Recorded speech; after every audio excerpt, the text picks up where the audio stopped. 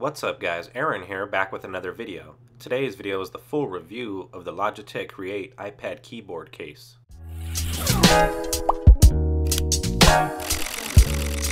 Welcome back, and before we begin the review portion of the video, let's take a closer look at the case. The front of the case, when closed, completely protects the screen on the iPad Pro. Along the bottom we have access to both speakers as well as our lightning port.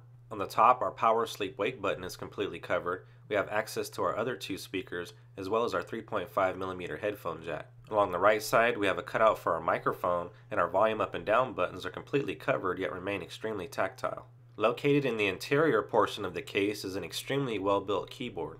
On the back of the case we have a cutout for our microphone as well as our rear eyesight camera. Now that we've gotten more familiar with the case, let's start the review portion of the video. First, I'm going to start off with the things that I don't like about the case, and then we'll get into the things that I do like. The first thing that I don't like is the price. The Logitech Create costs $149 before taxes, and to me that's too expensive for a keyboard case, and I would like to see the case priced around $100. The keyboard is excellent and the case provides full protection for the iPad Pro, however I don't like the price. The next thing that I don't like is how much bulk the case adds to the device. The case provides coverage for the iPad Pro, however it's rather bulky as well as heavy, with a width of 9.05 inches and weighs 725 grams. With the case closed, the device ends up being just as thick as my Retina Macbook Pro, and I've never felt compelled to purchase a keyboard case ever for my iPad. However, in this situation where the iPad Pro's screen size is definitely a major factor, I feel the keyboard is a must. So although the keyboard is excellent and you can expect some added bulk when adding a full keyboard, the added bulk is something that I don't like. The next thing that I don't like is how hard the case is to take off. Producing a case for a device means the case needs to serve the purpose of the case, which is usually protection. However, manufacturers need to also take into consideration the install and uninstall process. Although it looks like the case is barely attached to the iPad Pro, it's extremely difficult to remove. Most manufacturers make a case with the thought in mind that once you install the case on your device that you're not going to take it off. But realistically, people change their cases often or want to take the case off to clean the device, so I definitely don't like how difficult the case is to remove. The next thing that I don't like is there's only one viewing angle. The angle that the case supplies natively is satisfactory when typing and consuming media on a desk or flat surface. However, I find myself wanting to adjust the screen when typing on my lap. The next thing that I don't like is there's no place to store your Apple Pencil. Every case manufacturer should take into consideration that people are going to be carrying the Apple Pencil around, and it just makes it more convenient to have a holder or specific place for your Apple Pencil, similar to the UAG Scout case for the iPad Pro, which I did cover here on the channel. We'll have that video linked down below. So Logitech, if you're watching, add a specific location on the case for the Apple Pencil in the second version of the case. Now that we've covered everything that I don't like, let's talk about the things that I do like. The first thing that I like about the case is the keyboard. The Logitech Create features an excellent keyboard with backlit keys and dedicated buttons for iOS shortcuts. The keyboard is a chiclet style keyboard with reasonable key travel. The next thing that I like is that the keyboard connects to the iPad Pro via the smart connector.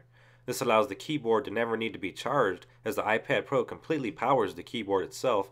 This also means no need to pair the keyboard via Bluetooth. The keyboard also features iOS shortcuts via the top row of keys. The shortcuts include Home, Screen Brightness Adjustment, Search, Language Switch, Keyboard Backlighting Adjustment, Media Controls, Volume Controls, and iPad On and Off Sleep Wake. So again, the case features an excellent keyboard. The next thing that I like is the case provides full protection for the iPad Pro. The back of the case features a cutout for the microphone and rear eyesight camera, but other than that, the back of the iPad Pro is fully protected. The case features a very high quality water resistant fabric that adds a nice amount of grip to a normally slippery device. The case also features a smart cover that's made out of the same water resistant fabric. On the exterior, and the interior features a soft microfiber material with a line across the upper section lined with very soft rubber to ensure no scratches on the iPad Pro. The smart cover features sleep-wake functionality, and the material seems durable enough to last for the entire life of your device. The next thing that I like is how sturdy the case is when typing on your lap. The added bulk the case provides actually provides a more secure stance on your lap when doing lap typing. This was a feature that I was really looking for in a keyboard case, as I'll be doing a lot of lap typing. The case is securely attached to the iPad Pro via the smart connector, and that along with the thickness of the keyboard make for a very stable typing experience. The case is extremely stable when pushing on and interacting with the touchscreen, which is quite surprising, as I've heard is a big downside to using the Apple Smart keyboard, which I will be comparing to this case in a video very soon. The next thing that I like is the peace of mind that the case provides when placed in a backpack or other book bag. I would never place my iPad Pro without a protective case into a school bag with other books due to the fear of scratching or even bending of the device. I wouldn't even feel comfortable placing it into a school bag or a backpack with other items in it with Apple's smart keyboard, even if I had the silicone back. However, the Logitech Create seems like it was made for placing in a backpack or book bag. I never feel like I'm going to break the iPad Pro if I happen to place the bag down too hard, nor do I feel like I have to take extra caution in general when carrying the bag. Now that we've discussed in further detail the things that I do and don't like about the case, here's my final thoughts. Logitech worked closely with Apple on developing this case, and it shows from everything from the smart connector connection to the dedicated row of iOS shortcut keys. The case provides excellent protection in daily use, as well as if you plan to travel with your iPad Pro and you plan on carrying the device in a backpack or book bag. The case provides a very nice lap typing experience, which to me is extremely important. The case helps provide the full experience that the iPad Pro can produce. I would have liked to see a designated spot for the Apple Pencil, and I would also like to see the case priced around $100. I'm going to be doing an in-depth versus and comparison video between this case and the Apple Smart Keyboard, so I can let you know which particular keyboard case you should purchase, so be sure you're subscribed to catch all the coverage.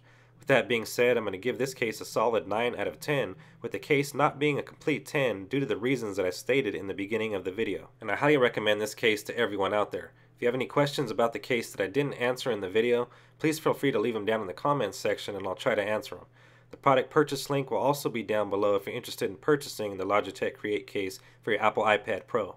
Anyways guys, that's going to do it for me in this video. If you're interested in further information, pricing, and availability, all relevant links will be located down in the video description. If you have not yet subscribed to the channel, now's a great time to hit that subscribe button, and you will be notified in your inbox every time I upload a new video. Don't forget to drop a like down below and leave a comment down in the comments section. I'd like to take this opportunity to thank you guys for watching. As I mentioned earlier, my name is Aaron, and I'll see you guys on the next one.